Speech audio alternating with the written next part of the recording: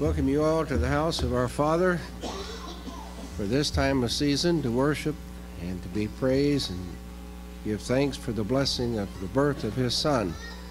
I'd like to welcome you all, and we have the Kemp family here from Nashville, Tennessee passing through, and it's always a pleasure to be reminded that God's Spirit works with people everywhere.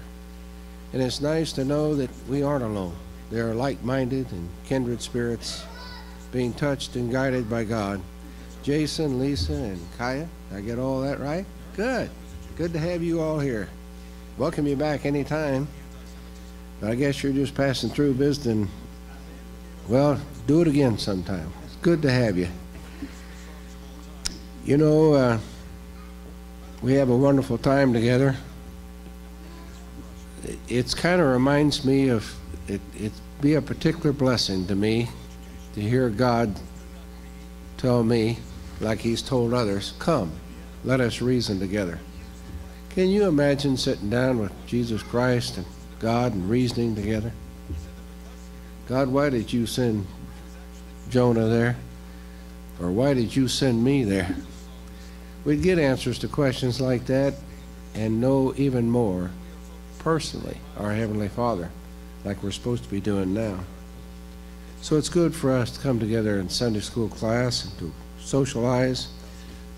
That's supposed to be kind of what Zion is going to be like. Give you a taste of it.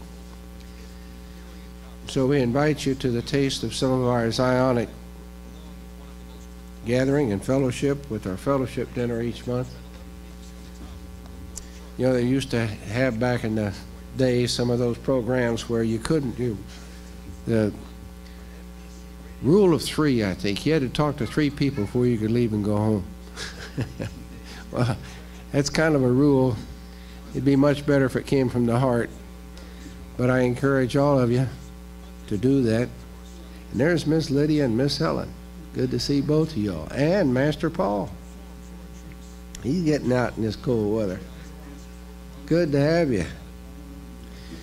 You know, today or this month, some people of our group share a birthday month with our baby Jesus. Janice Riley. Happy birthday. Belated. Kenny Wells back there. Wow. Rhonda Lucas, Hal McGinnis, Lou Ann McCartney. Look at there. On the 14th, Shirley Todd. Now I understand she's still being rehabilitation, getting better after her fall. Keep her in your prayers. Don, happy birthday. He's our Christmas baby. Born on the 25th. Give him a special pat on the back, I guess. Whereas my pastor's more willing to do than I. You can have my dessert whenever. Yes, ma'am.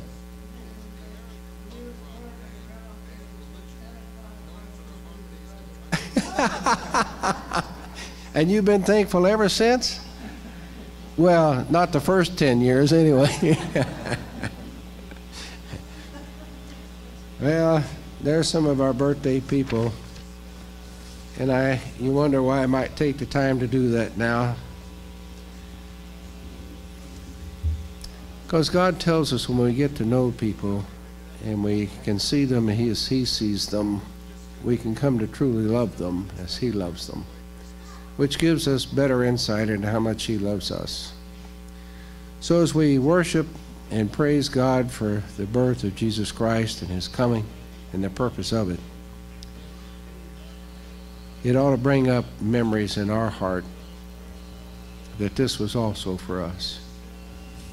There's a song here, 116, I heard the bells on Christmas Day. I really like this song because it starts out like most of us do in the real world, seeing how dark it is.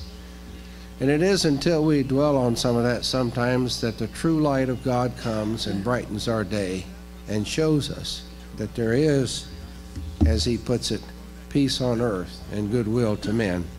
Hymn 116.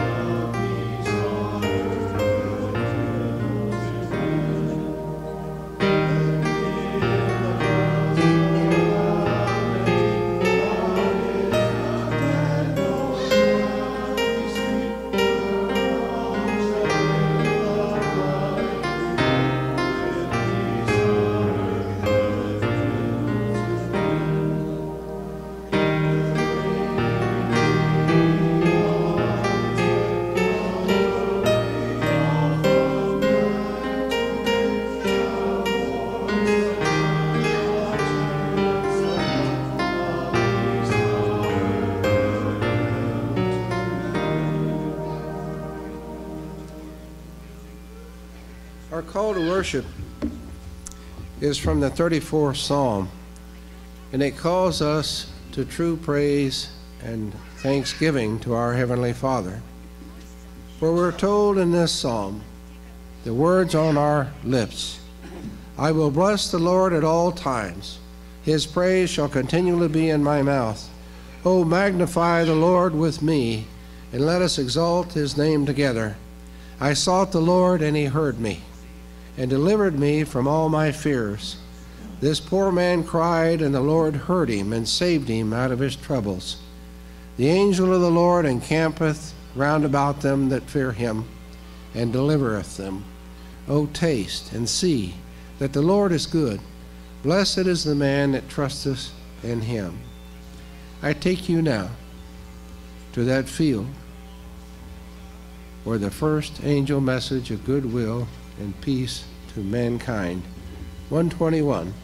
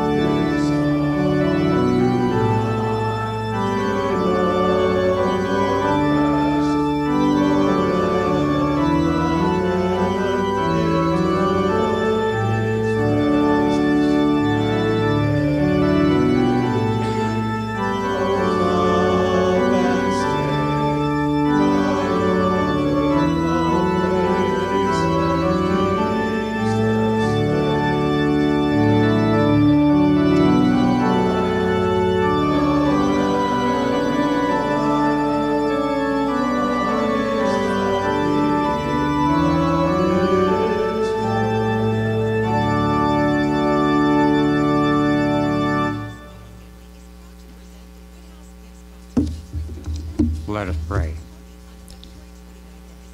O God, our eternal and loving Heavenly Father, we approach you this morning in thanksgiving in the name of your Son, Jesus, the living Christ.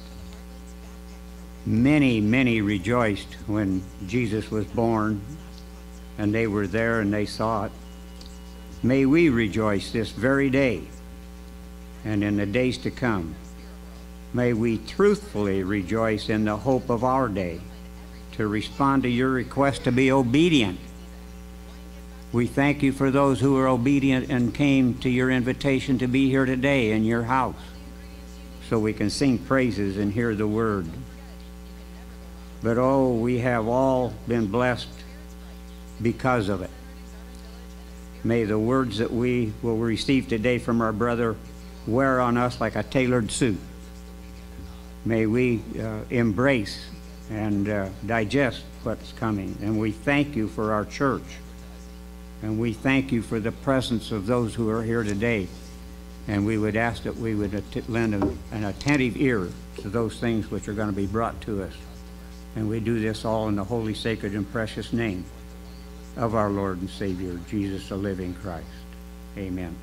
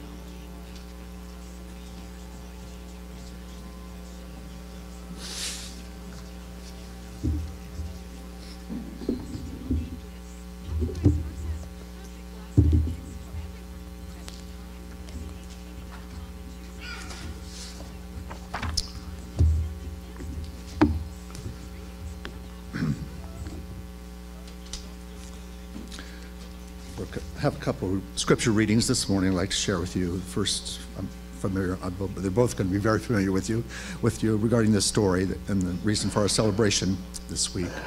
First comes from the second chapter of Luke, verses 7 through 16. And she brought forth her firstborn son, and wrapped him in swaddling clothes, and laid him in a manger, because there was none to give room for them in the inns. And there were in the same country shepherds abiding in the fields, keeping watch over their flocks by night. And lo, an angel of the Lord appeared unto them, and the glory of the Lord shone round about them, and they were sore afraid. But the angel said unto them, Fear not, for behold, I bring you good tidings of great joy, which shall be unto all people.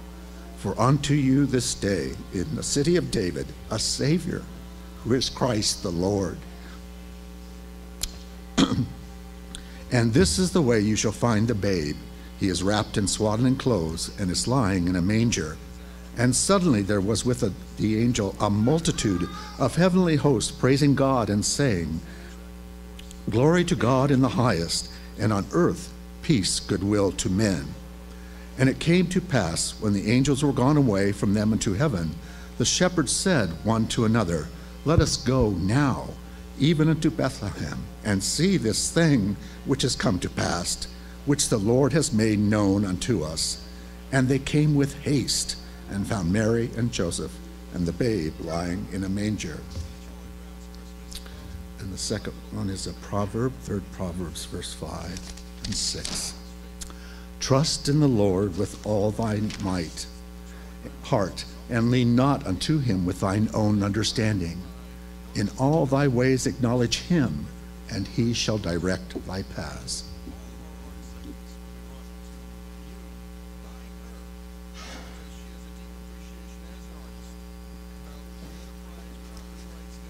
The great hymns capture great moments, great feelings of inspiration and message. Sometimes in our life, we're truly, we've often heard it, speechless. Those moments of silence brought on by awe, love. You know, we look at something and can't quite comprehend it all, and we're silent.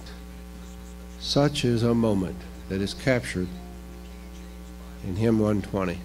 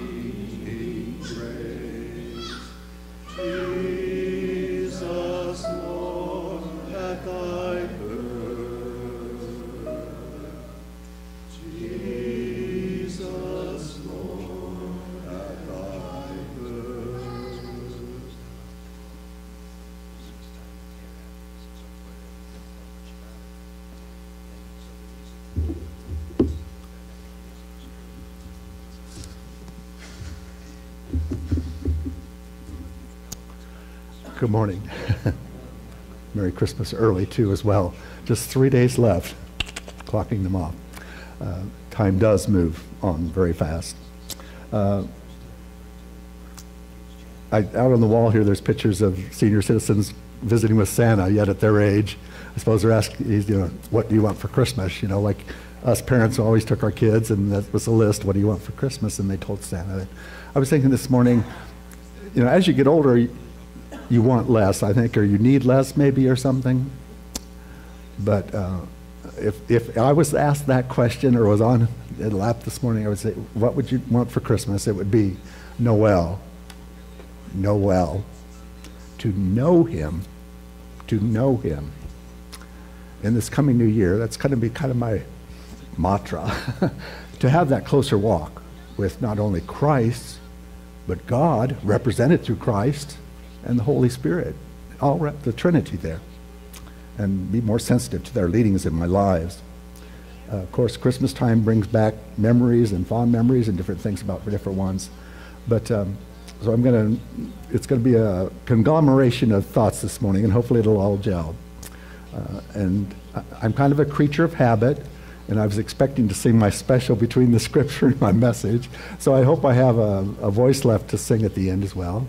But, and then we got up early thinking we were all ready. We got here early, and I forgot something I was going to bring as a centerpiece as well, but this will work.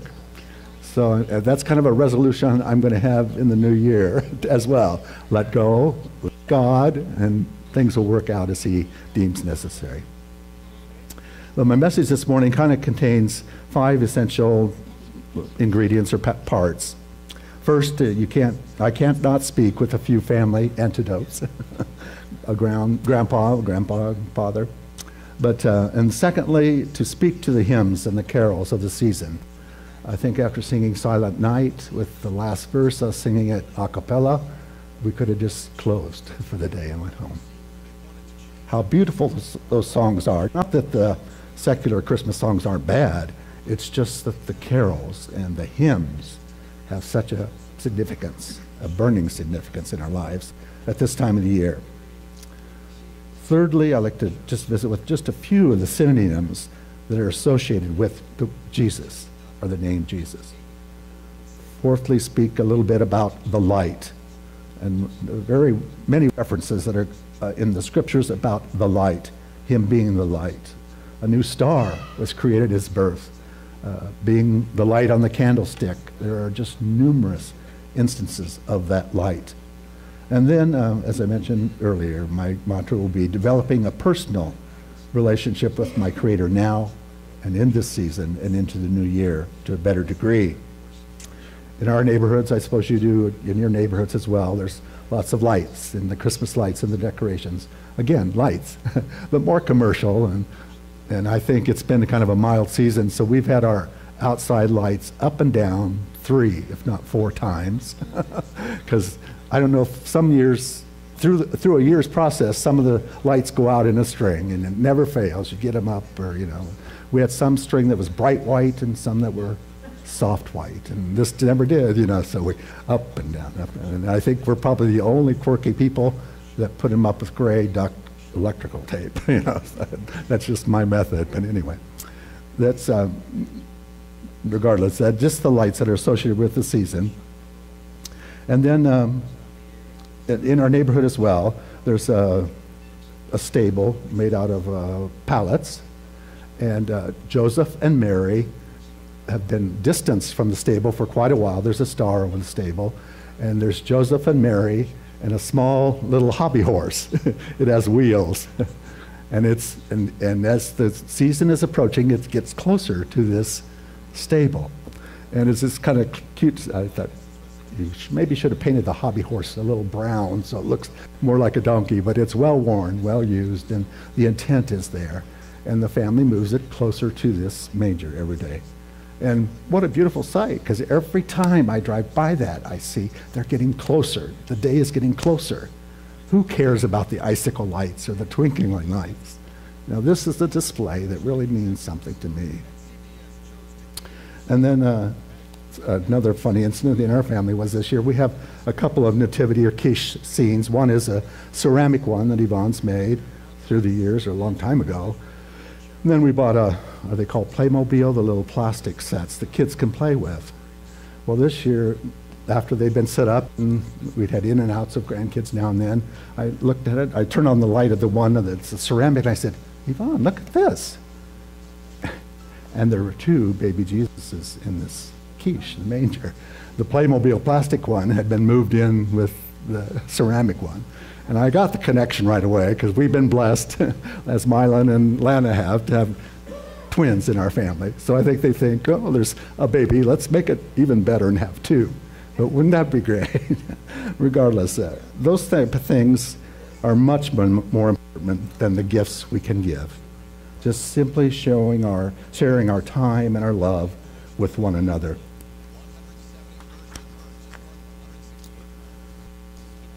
during this season, I kind of came up with a couple of letters of the alphabet that I wanted to mention this morning too, is the W's of waiting and watchful. And we see that throughout the story of the Nativity. The shepherds were waiting. Mary waited 9 months for the birth of the Christ child. The wise men waited. We wait for that with expectation as well. And in our day and time, I'd like to reflect on that even more. We need to be watchful for his return. We need to be patient and wait on his timetable, but we must be alert to his coming again in glory with greater light, if that's possible. I'm not a very patient person, and we kind of see things disintegrating or falling apart at the seams, but that should not erode the foundation that is there, that is promised to be there eternally. The beautiful Christmas carols and hymns are sung and played at this time of the year, and I was reflecting on the youth Christmas program last Sunday, how they integrated the songs and their various musical talents and skills. And what a blessed service we had that Sunday. I think you could all concur with that. But I want to mention just a couple of those songs again this morning. And perhaps some of the lyrics are words that we kind of sing, but I think we sometimes overlook it. I think that happens when we read the scriptures too. We read fast and we perhaps overlook some of the meat. But the first is, hark the herald angels sing. Who is Jesus? He is the everlasting Lord, who from the highest heaven comes down to be the offspring of the Virgin's womb. What did he come to do? His mission is to see God and sinners reconciled. God and sinners reconciled. How did he accomplish it? He laid his glory by. He sacrificed his own glory that we no more may die. He laid his glory by that we no more may die. How can this life be ours? Through inward spiritual regeneration so radical that, as we have seen, it can be called a second birth. And I thought of your friend. Have you asked him the scripture what he thinks about you must be born again? He probably has an answer for that too, but there is that second birth.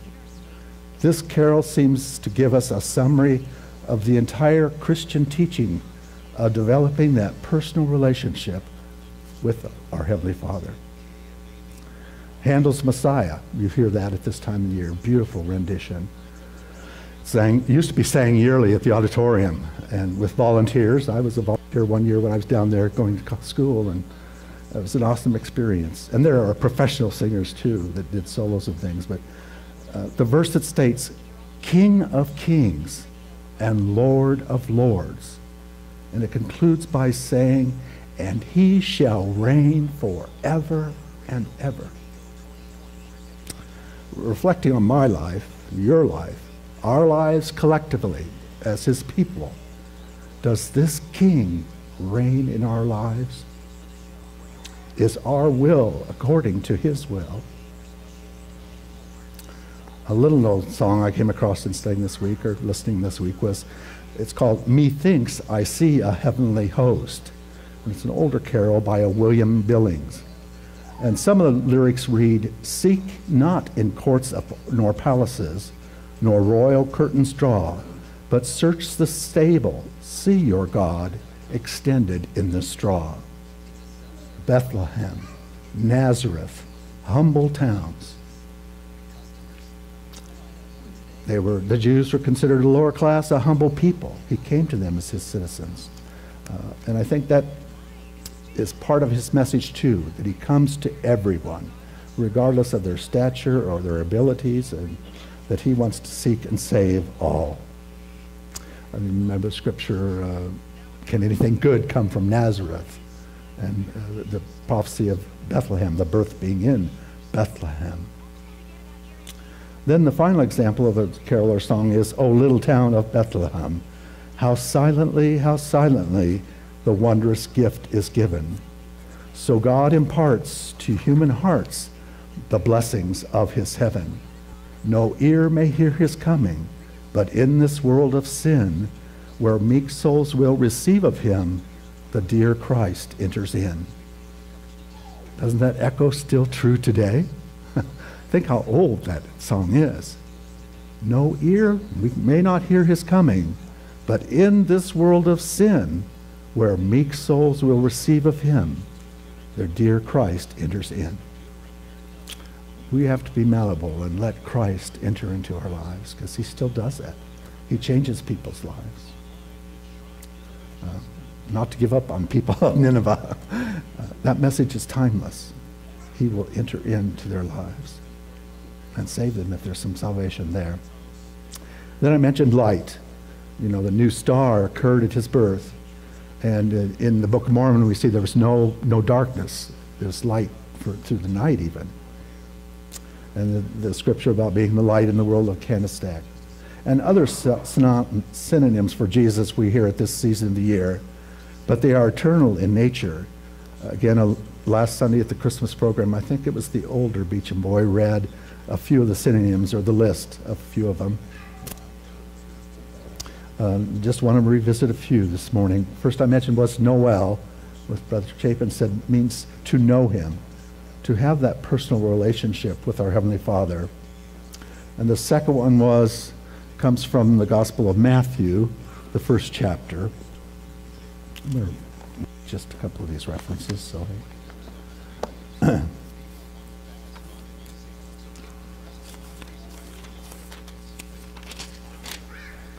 Matthew 1, 4 through 6.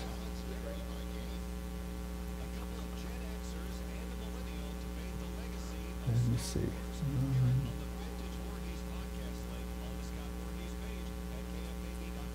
Oh, here we go. Yeah. Matthew 2. Typo there. Matthew 2, 4 through 6. And she shall bring forth a son, and thou shalt call his name Jesus, for he shall save his people from their sins. Now this took place that all things might be fulfilled. Prophecy is always fulfilled, which were spoken of the Lord by the prophets, saying, Behold, a virgin shall be with child, and shall bring forth a son, and they shall call his name Emmanuel, which being interpreted is God with us. God with us. Can we answer that same question affirmatively today, individually and collectively? That God is with us? I hope so. Then from the Old Testament, a prophecy in Isaiah 9:6.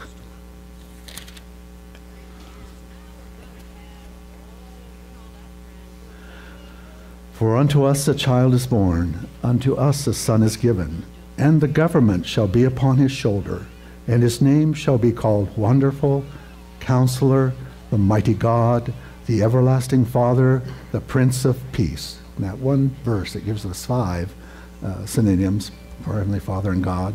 But the one I want to focus in on this morning is Counselor.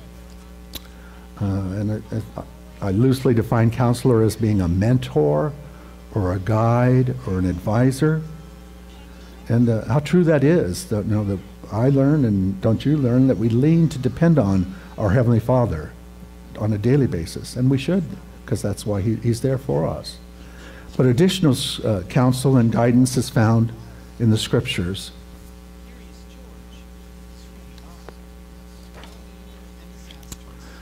I think it was earlier I heard someone say the parables and all those, they're in there for a reason.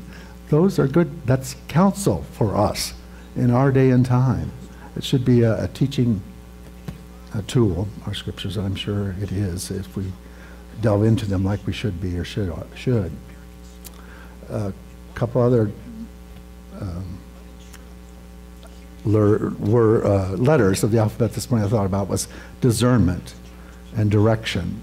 Don't we need to seek those in our lives too, in the world in which we live? There's lots of options and choices out there, but we need to be prayerful to be a discerning people, seeking His direction in our lives, seeking that terminology, counselor, that He is our mediator and director of our lives. This is a stretch, but I think it was last Sunday not really stretch, but I think it was last Sunday Brother Brian mentioned that even in Luke 24:12 through 31, the example of the disciples on the road to Emmaus has as a Christian message or teaching to us, that although those disciples had been and witnessed the death and resurrection, whatever, they did not recognize their Heavenly Father. They were walking so close to Him. But once their blindness was uncovered, they were spiritually awakened and alive to know who they were walking with. And didn't their hearts burn within them, it says. And I think, I don't want to ask this collectively, but I know if I visited with you individually, I know there are those times today when you have had those inklings or leadings in your lives, when you have felt that you are walking in step or in tune with your Heavenly Father. Hopefully they're more than the other, but I know we all fall short, and there are those other times. But we have that opportunity to be walking in step with our Heavenly Father, and you'd be blessed on a daily basis. Then the last two alphabetical letters is W's. What can we do in our day and time? First would be worship, which you are doing here, and praying for those that are few in number that have difficulty getting together with people that can worship.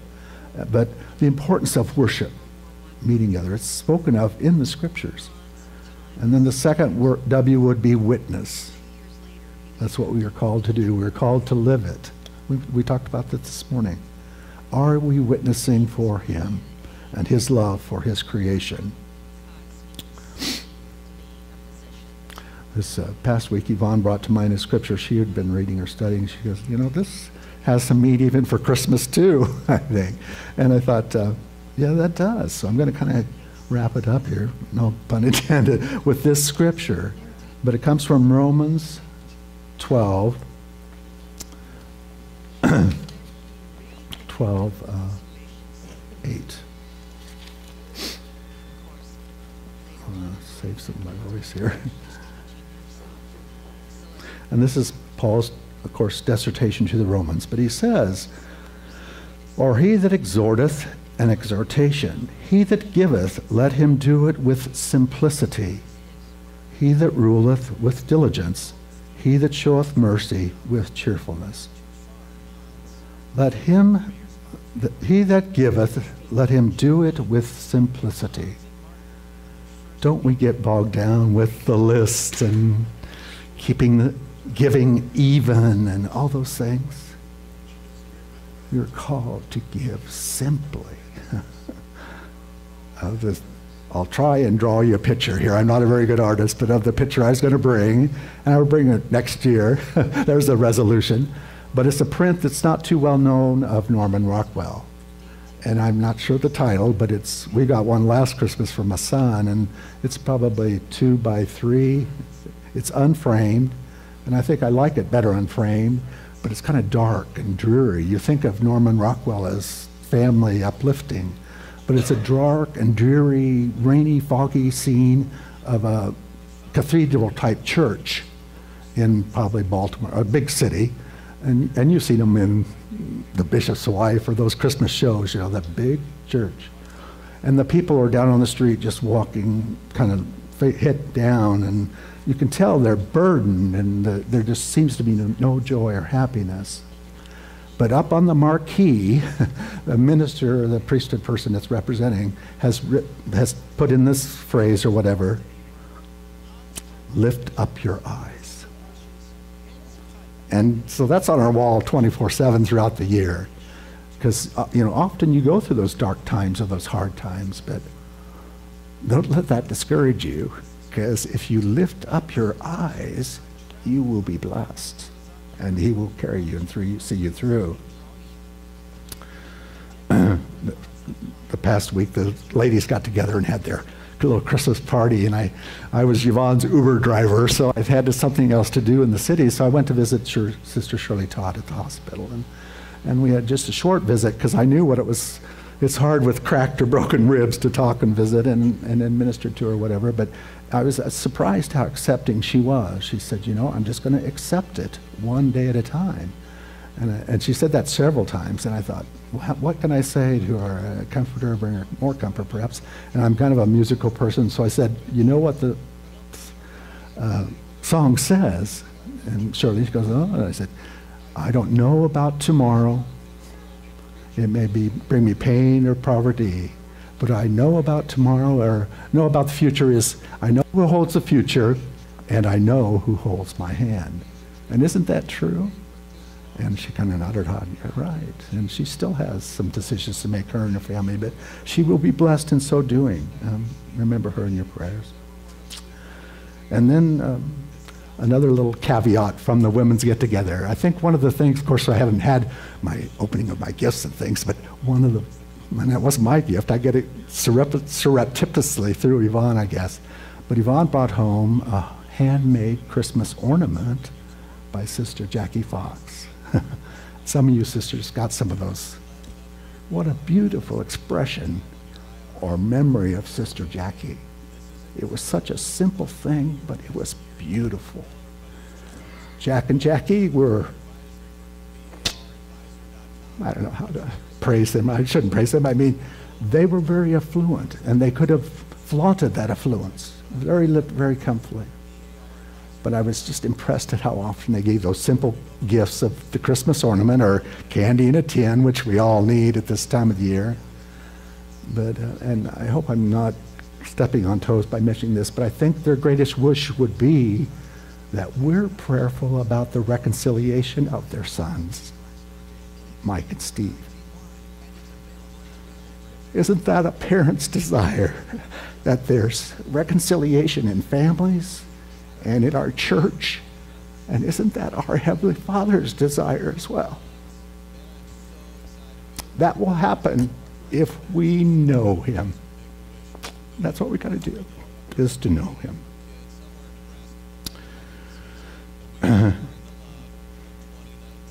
We can strive to do those simple things in the lives of those that we come in contact with. And often, you are prompted to do those simple things. So I would challenge you to listen to that counsel you hear through the leadings of the Holy Spirit at times and move forward. That, there are scriptures that say the weak become strong through small things. Mighty things can be accomplished. I think we are living in that day and time in our age, and pray that you all do have a good holiday season with your family. But remember that the time and the love you show is the best and most precious gift you can give. And that along with you, in the new year, make that resolution to develop that closer relationship with our Heavenly Father, to be in tune with His leadings in our lives. With that, I'm going to sing a song here with Mark.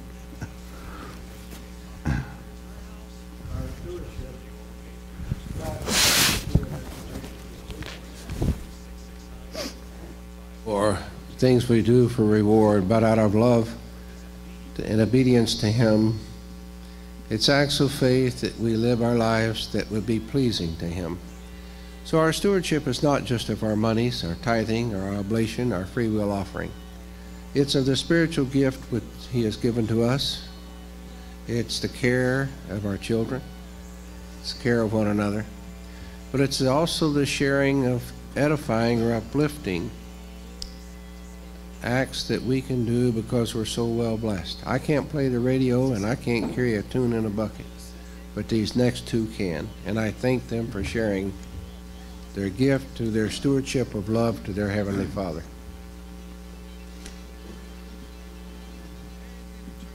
O come, Emmanuel, and ransom captive Israel, that mourns in lowly exile here, until the Son of God appear. Rejoice, rejoice, Emmanuel shall come to thee, O Israel. O come, thou wisdom from on high, far and nigh. To us the path of knowledge show, and help us in her way to grow. Rejoice, rejoice, Emmanuel shall come to thee, O Israel. O come, desire of nations, bind all peoples in one heart and mind. Bid envy, strife, and quarrel cease. Fill the whole world with heaven's peace. Rejoice, rejoice, Emmanuel shall come to thee, O Israel.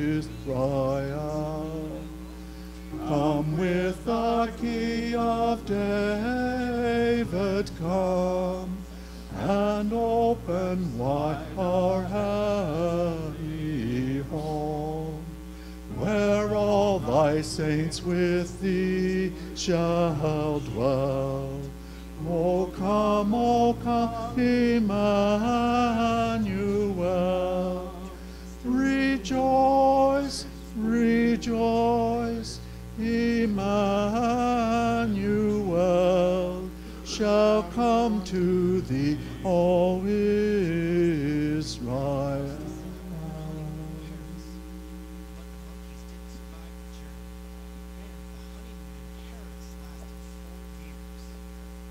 For our closing hymn,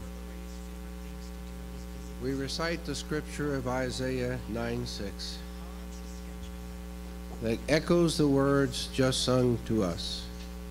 Rejoice, for unto us a child is born, and to us a son is given.